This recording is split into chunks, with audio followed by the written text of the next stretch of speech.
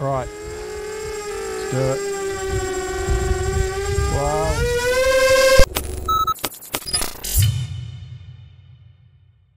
Hey guys, well, we're here today to do a little bit of a test with the Mini 2.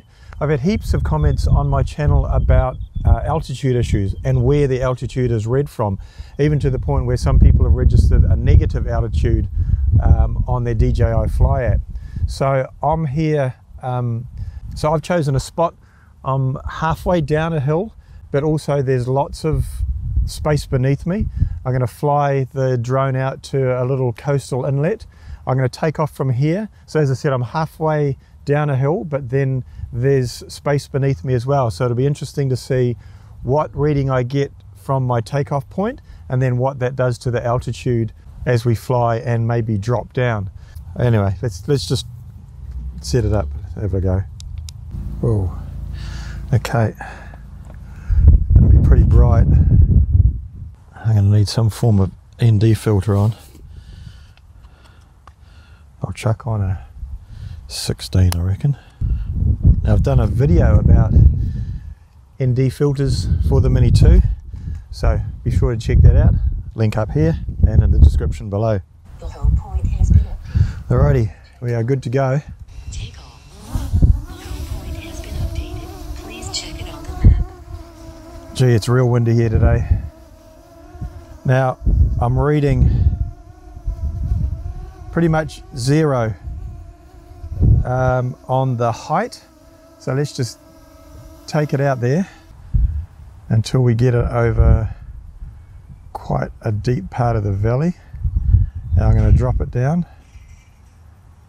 and yep, sure enough, it's showing a negative altitude.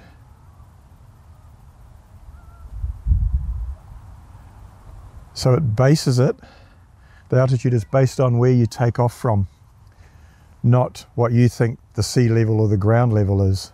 So the implications of that is, if for example, I reckon I'm maybe 40 to 50 meters below normal ground level, if I have placed my return to home height, return to home altitude at 100 odd meters, so it's at close to 100, there we go, 100 meters. So it's actually 100 meters higher from where I am. So it's only 60 meters at that ground level. The implications of that could be quite serious when you're planning your return to home altitude based on the obstacles you've got around you, depending on where it is when you take off. So if I bring it back now,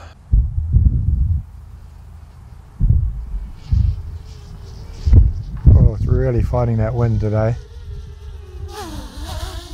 and I'll bring it down to here, which is pretty much ground level or ground zero from with regards to the takeoff point, but it's actually probably 40 meters below the ground level up there, the normal road level. Geez, I don't know, I'd be too keen on a hand landing today. Christ. What am I going to do now? Well, one of the things I wanted to do today was a range test, but it is way too windy for that today. I would battle to get it back, I reckon.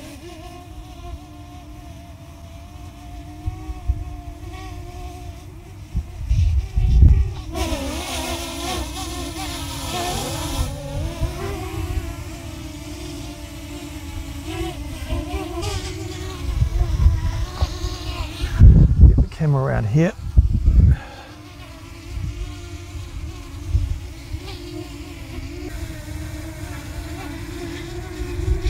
So one of the things we can see is just how well this drone performs in the wind. Like, I've got my Rode video mic on, and I don't even know if you guys can hear me in this wind, but it's really strong. Bring the drone in a little bit. You can see how it's really battling.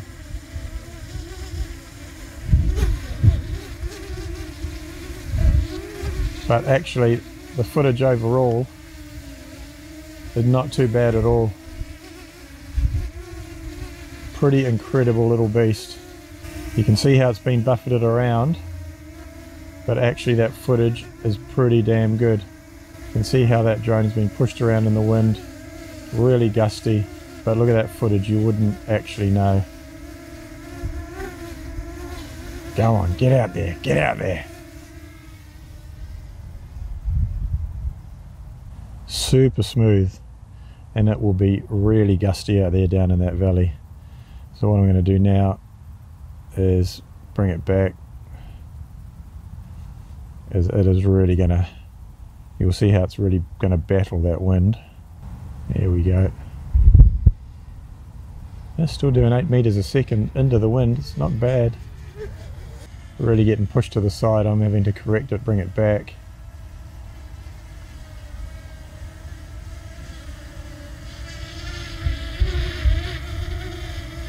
Right, landing could be a bit of fun in this wind. The thing bit me the other day. Video on the channel. Right, let's do it. Wow.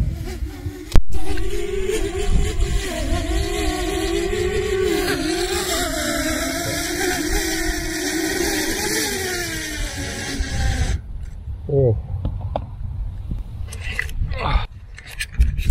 Hell's bells. Geez, it all went off there. The camera got knocked over by the wind.